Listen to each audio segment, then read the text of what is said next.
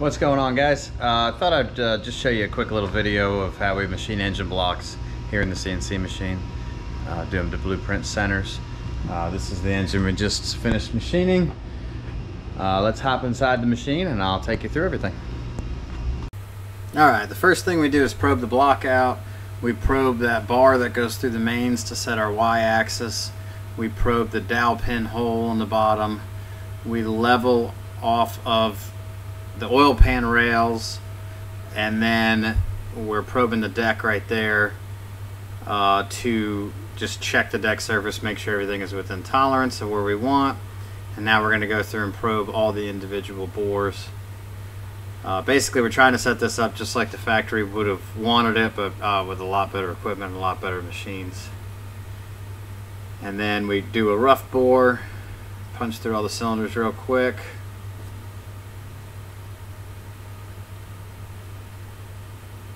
We chamfer the top of the cylinders and repeating the process on the other side.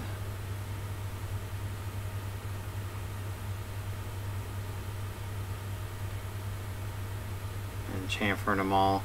Now we're boring this to blueprint centers, but you saw it probe every bore, and what it does is it'll set an alarm in the machine if something's too far off to hit our blueprint, and we can decide what we want to do at that point.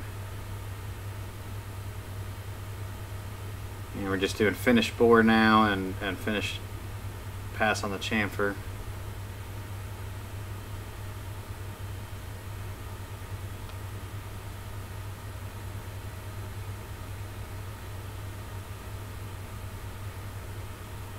And then it's going to come in and it's going to check the bores, and it's going to pop up a message, which I took the tool out, so that means that it was too small.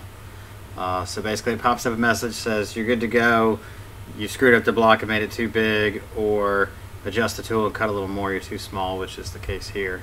So reset the finish boring heads and do this again.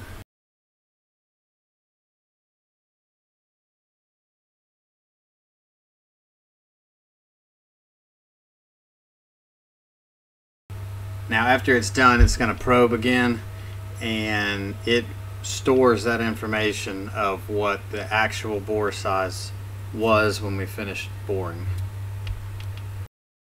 And you'll see here we checked the first bore and the last bore that we machined, and that's just to make sure we didn't chip a cutter or get some kind of heat that influenced our bore size or anything funny happened. We maintain consistency from the beginning to the end. And now we're shell milling it. This is a rough milling. We're hogging out. We're zero decking the block, so we're going to take it down to 9-inch. And so we're cutting about 30 thousandths off, just depending on the block.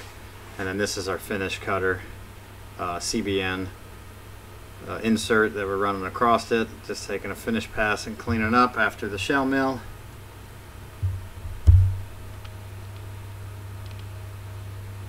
And then it comes down and it just checked the deck height with the probe, and it recorded that measurement. It checked the deck height on the other side right there and recorded that measurement, and then the block's done. The last thing we do is engrave right here. This is engraving a serial number on it, and engraves that it was blueprinted on it, and that's stored in our program for reference if we ever need it down the road, along with all the bore sizes and deck heights and all that stuff. Alright guys, thanks for watching. Please like and subscribe if you enjoy what we're doing here, and here's the finished product.